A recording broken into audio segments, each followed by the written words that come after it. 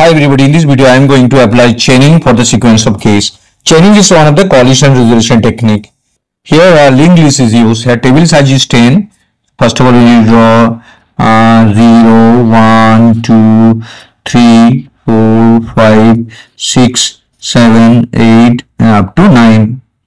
Now we need to divide 50 mod 10 equal to 0. So 50 will allocate in the 0. There is a pointer which point to the first node 50 from the 0 location. Then 700 mod 10 equal to again 0. So it will add next node after 50 means 700. Next one is 76 mod 10 means 6. It will store first node that point to the 6th node location, that is 76. Next 85 mod 10 equal to 5, remainder is 5, so it will 5 is point to the 85 location, 85 value.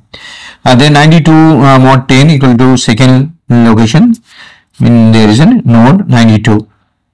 And 73 mod 10 equal to 3, so that is 73. Now 101 mod 10 equal to 1, that's 101. Next is 82.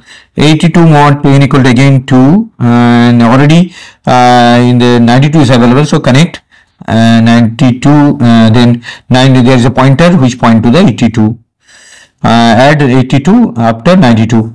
Then 73 mod 10 equal to 3 is already available. 82, then 63 mod 10 equal to, then 63 mod 10 equal to 3, then it will connect to next node after 73.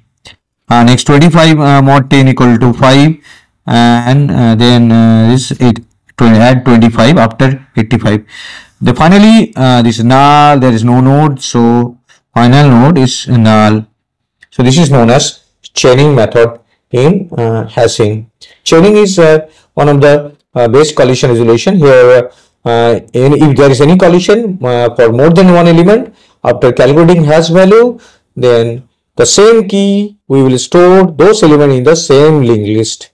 For the same key 82, 92 or the same key, we need to store this element in the same linked list. So thank you very much for watching this video. Share and subscribe it. Thank you.